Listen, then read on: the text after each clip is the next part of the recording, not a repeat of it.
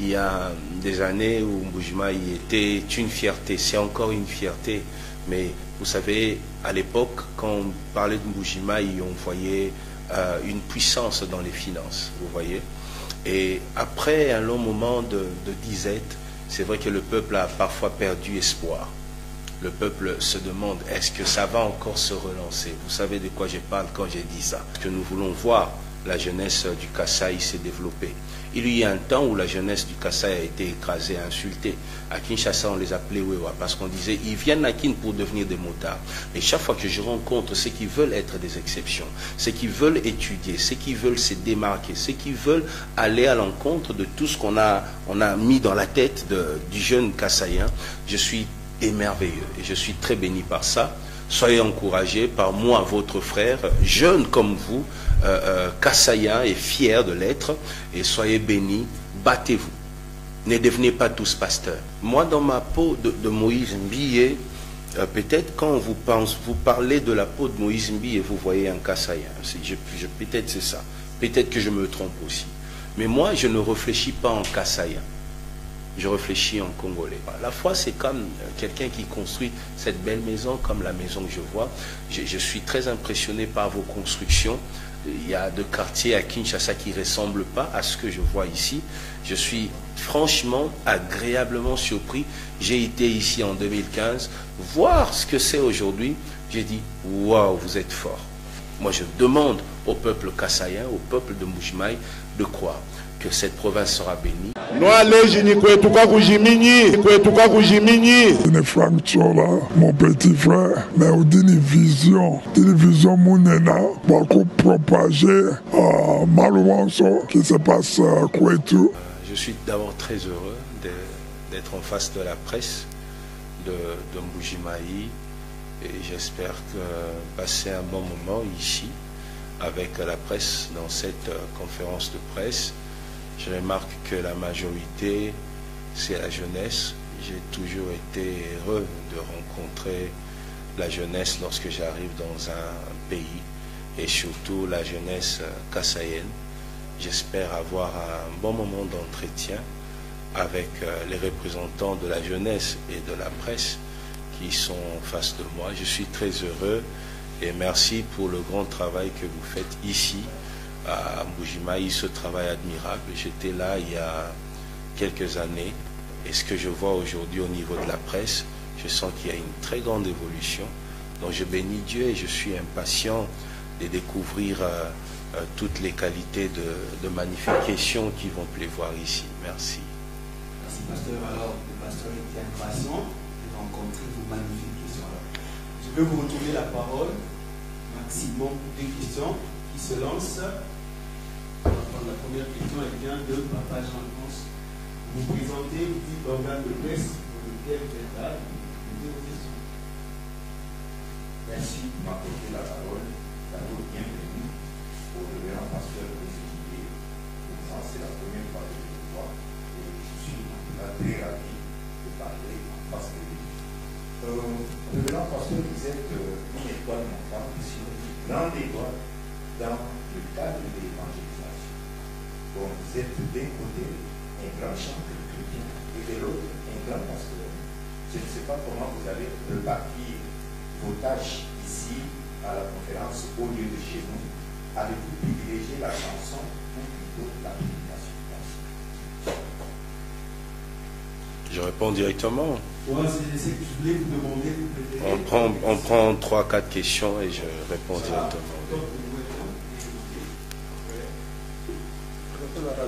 Révérend, c'est Jeunesse Moulema, Top Congo FM, station de Mbujimai.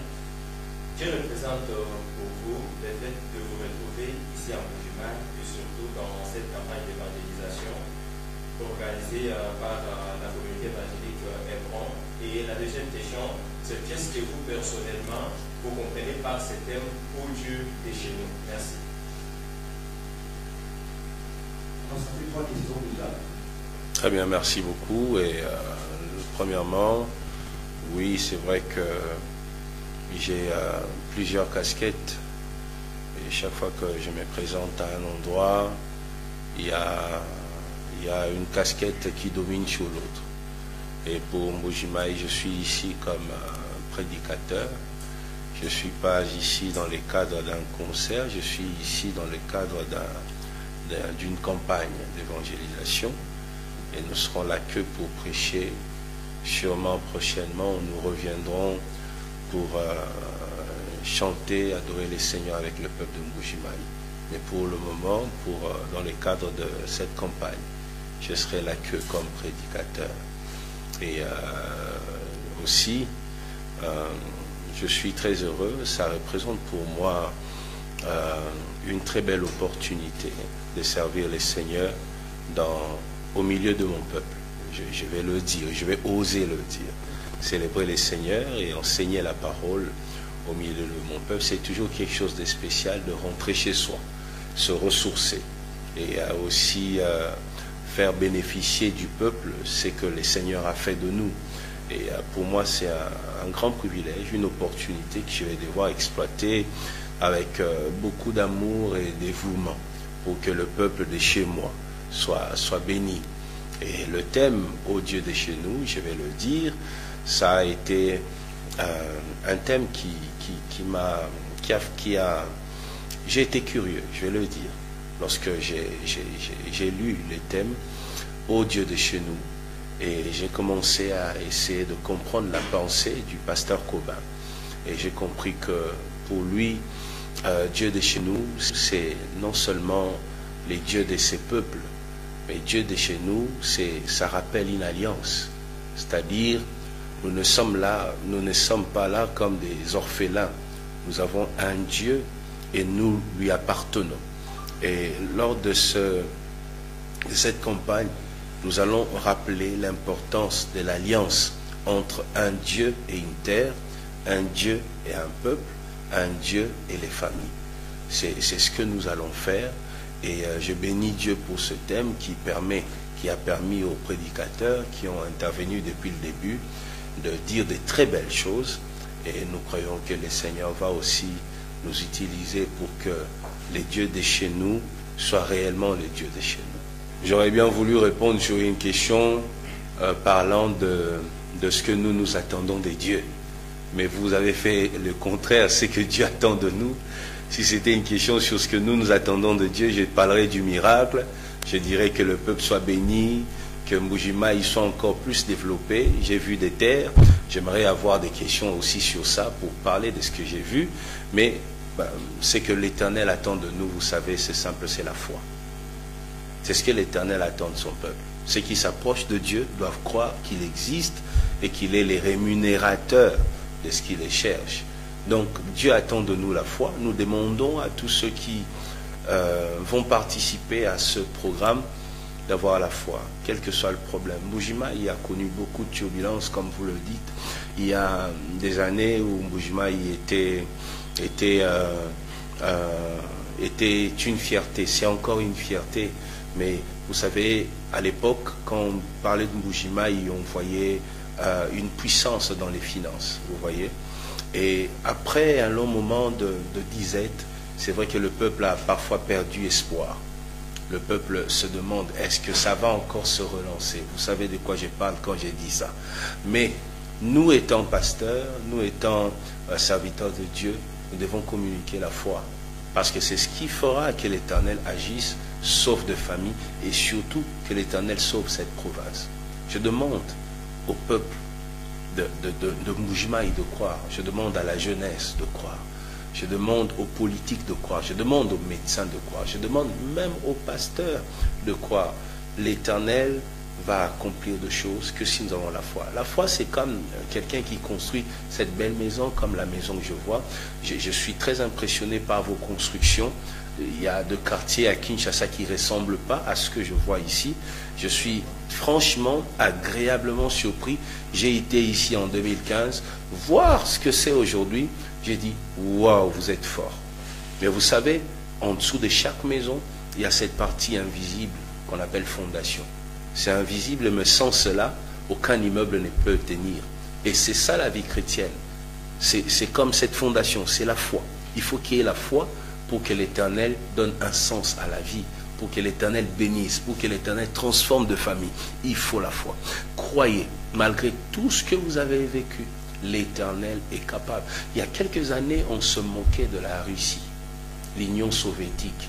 C'était réputé, voilà, une nation de ceux qui prennent seulement l'alcool. Mais aujourd'hui, la Russie tient tête à l'OTAN. Vous voyez ça? C'est incroyable. Donc, c'est-à-dire, si un peuple croit, Dieu est capable de faire de grandes choses. Moi, je demande au peuple kassaïen, au peuple de Mbiye de croire que cette province sera bénie, que l'Église sera bénie, que la presse sera bénie et que tous les hommes d'affaires de Mbiye seront aussi bénis. Après, ma sœur a posé une question, si je peux avoir encore me rafraîchir la mémoire. C'était quoi exactement? Juste. Oui, au moment où il y en a qui perdent leur place, il y a de mouvements dans le pays. Mais vous savez, vous savez, les mouvements, ça ne finira pas. Les mouvements sont des preuves que les pays fonctionnent et que la ville fonctionne. Vous voyez, il ne faut pas fuir le mouvement. Le problème, c'est ce que vous faites de ce mouvement. Vous voyez, qu'est-ce que vous faites de ce mouvement? Qu'est-ce que ce mouvement apporte? Et puis, vous savez, on doit, je pense que nous sommes là, oui, pour bénir, oui, pour parler, mais vous savez, le salut du peuple kassaïen ne viendra pas de Kinshasa. Ça viendra de vous-même. Ça viendra de la jeunesse, ça viendra de pasteurs d'ici, ça viendra de militaires d'ici. Et j'insiste sur la jeunesse, parce que je suis un pasteur jeune aussi. Vous voyez? Donc moi je viens avec la prédication, mais la stabilité sur le plan politique, économique, tout ce que vous voulez, viendra du peuple d'ici. Vous voyez, moi je n'ai pas peur de mouvement, moi j'aime le mouvement, mais à condition que le mouvement nous fasse évoluer. Si le mouvement, c'est pour créer des pillages comme à Kinshasa en 93 et que nous puissions répartir à zéro, alors je suis contre ce mouvement. Mais si ce mouvement nous pousse à réfléchir, à voir ce qu'il faut pour que nous puissions nous améliorer et faire de grandes choses, emmener notre province encore plus haut, moi j'encourage ce mouvement. Et d'ailleurs, il faut qu'il y ait des gens qui tombent et d'autres qui montent. Vous voyez, ça montre que l'appareil est en train de fonctionner. Ce n'est que normal. Et puis ça rappelle à tout le monde qu'il faut bien faire son travail. Vous voyez? Et moi je bénis Dieu pour ça. Vous êtes un peuple courageux et je suis heureux d'être de ces peuples. Voilà, vous connaissez bien la cité Bethel, et la cité Bethel a commencé dans le Kasaï. Il y a eu de grands serviteurs de Dieu qui ont évolué ici. Je citerai Daniel Kalombo, par exemple. Vous voyez? Voilà, la cité Bethel existe jusqu'aujourd'hui. Ici à Mbiye, nous avons plusieurs églises ici, et dans le Kasaï, nous avons plus de 200 églises. S'il faut entrer jusque vers nos frères Batete là, s'il faut aller à Kananga, partout, nous avons plusieurs églises. Chikapa, nous avons des églises partout, aller jusque Bandundu, on ne peut même pas compter. Donc les églises sont là, pas besoin de créer d'autres églises, et nous reviendrons de temps en temps ici pour encourager nos bien-aimés de la cité Bethel aussi, et cette semaine ils seront aussi avec nous pour que nous puissions célébrer les Seigneurs. Vous savez, ici, ce n'est même pas une affaire d'Hébron. J'ai parlé avec le pasteur en route. Il m'a fait comprendre que la mobilisation qu'il a faite ne vise pas les fidèles d'Hébron, ni les fidèles de la cité Bethel, mais toute la population. Vous voyez? Et je suis là, et j'invite toute la population. Ceux de Bethel seront là, ceux d'Hébron seront là, mais tous les autres doivent aussi être là pour que nous puissions ensemble célébrer les Seigneurs, profiter de tout ce que l'Éternel fera et écouter des enseignements qui vont sûrement changer notre manière de voir les choses et surtout de servir les Seigneurs. Moi, dans ma peau de Moïse Mbiye, peut-être quand vous parlez de la peau de Moïse Mbiye, vous voyez un Kassaïen. Peut-être c'est ça. Peut-être que je me trompe aussi.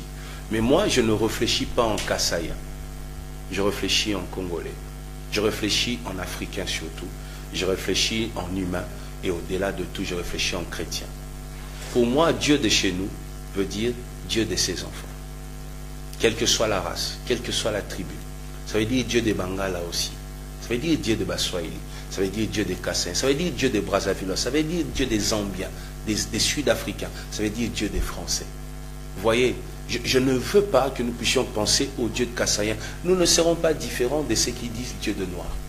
Si nous commençons à réfléchir comme ça. Il serait bien que nous puissions nous regarder simplement comme des enfants de Dieu. Il n'y a ni grec, ni juif ici. Ce n'est pas une affaire de race, ce n'est pas une affaire des tribus. Dieu n'est pas que le Dieu de Kassaya. Il est le Dieu de tous ceux qui les cherchent. Donc moi, Dieu de chez nous, pour moi, veut dire Dieu de ceux qui ont la foi. C'est tout. Donc s'il y a ici à Mbiye, parce que vous savez, je suis arrivé aujourd'hui dans l'avion. Et mon voisin, c'était un blanc. Vous voyez, c'était un blanc. Alors, est-ce que si mon voisin blanc veut participer à cette convention à Hébron, on va lui dire, non, ça c'est pas une affaire des blancs, c'est une affaire de nous les Kassaïens. On ne va pas faire ça. Vous voyez? Donc si on va dans les systèmes de race et de tribus, on va limiter certaines personnes qui peuvent recevoir le miracle et aussi être des bénédictions pour l'Église. Donc je préfère que lorsque nous parlons du Dieu de chez nous, que ce ne soit pas seulement un Dieu de Kassaïen. Vous voyez, moi je suis Kinois, je suis d'origine kassaïenne, mais je suis de Kinshasa. Je suis là pour participer à cette fête, participer à cette célébration. Donc pour moi, il est aussi le Dieu de Kinois. Il est aussi le Dieu des Américains. Il est le Dieu de tout le monde. Les dieux de nous tous, et nous sommes heureux que nous ici au Kassai, nous soyons un peuple qui aime le Seigneur. Le Kassaïen est réputé pour son amour pour Dieu, pour les Mouyenga. Quand il chante pour Dieu, ça ne s'arrête pas. C'est le peuple qui a le plus de noms des dieux, mieux même que le juif. On va citer le nom jusqu'au demain matin. Mais notre mission, c'est que tout le peuple, partant d'ici, mais jusqu'aux extrémités de la terre, que tout le monde confesse le nom du Seigneur Jésus-Christ. Tout ce qui respire. Ce n'est pas un Dieu de Kassaïen, c'est un Dieu du monde entier. Et d'ailleurs, vous savez, j'ai parlé avec le pasteur lorsqu'il est venu me voir à Kinshasa. J'ai aimé le pasteur qui a une vision qui va au-delà du Kassai. Quand on parle avec lui, vous sentez que pour lui, ce n'est pas seulement Hébron, c'est une église d'ici. Lui, il voit plus loin. Il voit Kinshasa, il voit l'Afrique, il voit l'Afrique du Sud, il voit la France. Avec lui, on a parlé de ses amis pasteurs des États-Unis. Je ne sais même pas si on a parlé du Kassai, moi et lui. On n'en a pas parlé. Vous voyez, donc les dieux de chez nous, c'est les dieux de tous ceux qui ont la foi. Voilà. Je pense que même lorsque j'en parlerai à Hébron, je pense que je ne dirai même pas les 1/5 de ce que j'ai vécu avec les Seigneurs. C'est beaucoup de choses. Je suis né dans l'église, grandi dans l'église. Donc ma vie a commencé avec Dieu. Et jusqu'aujourd'hui, je suis avec Dieu. Alors, je parlerai de mon expérience. Surtout, je partagerai ça avec les serviteurs de Dieu pour que nous puissions évoluer ensemble. Ce sera un moment de partage d'expérience. Je ne me tiendrai pas comme un enseignant, je me tiendrai comme un frère qui partage ce qu'il a vécu avec Dieu pour que ceux qui vivront demain la même chose sachent quoi faire. Dans la vie, il y a toujours des prémices. C'est-à-dire ceux qui vivent en premier, c'est que les autres vivront après 10 ans, après 5 ans, après 2 ans. J'ai été sûrement une prémisse dans certaines choses. Et je serais très heureux de partager tout ça avec l'église, avec les pasteurs, avec la jeunesse, avec les mamans, les papas, tous ceux qui viendront. Voilà. Un dernier message, ça sera un remerciement à vous, la presse, remerciement encore à la jeunesse du Kassai qui se bat. J'ai vu quelques fois ici des conférences où la jeunesse était même face au chef de l'État en train de poser des questions. Vous voyez, je vous suis. Je suis très intéressé par tout ce qui se passe ici. Je suis ici très rarement, mais mes yeux sont ici parce que nous voulons voir la jeunesse du Kassai se développer. Il y a un temps où la jeunesse du Kassai a été écrasée, insultée.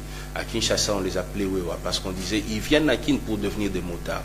Et chaque fois que je rencontre ceux qui veulent être des exceptions, ceux qui veulent étudier, ceux qui veulent se démarquer, ceux qui veulent aller à l'encontre de tout ce qu'on a mis dans la tête du jeune Kassaïen, je suis émerveilleux et je suis très béni par ça.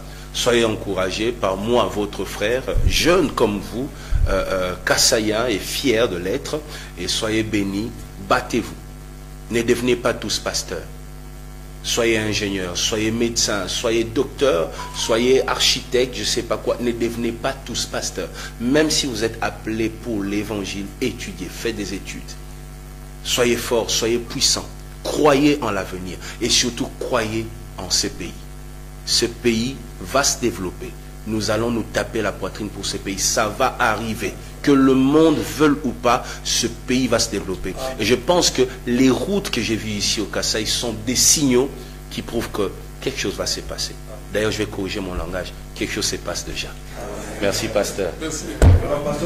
Nous allons KUETU KUJIMINYI, KUETU KUJIMINYI. Une fracture là, mon petit frère, mais on dit une vision mounena, pour propager malheureusement ce qui se passe à KUETU.